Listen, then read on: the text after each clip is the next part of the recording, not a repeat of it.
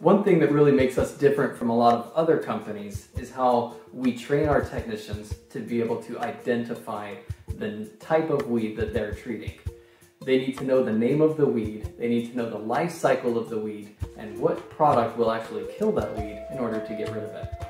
There are some types of weeds that have to be prevented in the spring, and then there's other types of weeds that you can put a weed killer on them during the summer and kill them.